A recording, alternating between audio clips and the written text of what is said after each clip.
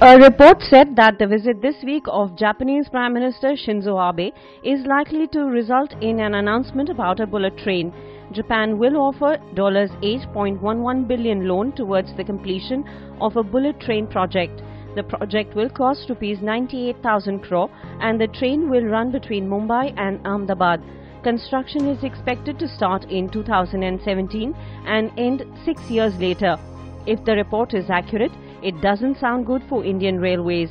Railway infrastructure in India is creaky on account of inadequate resources. Railway Minister Suresh Prabhu made a good start to his tenure by vowing to channel investment into areas which would have a greater impact on the economy. Consequently, resources will not be diverted to creating new passenger lines which aim to please a specific constituency. This made sense as the need of the hour was focused on investment in railway infrastructure. There is nothing intrinsically wrong with a bullet train, but given the priorities outlined in Prabhu's railway budget, there is no case to borrow money to build a showpiece project at this moment in time.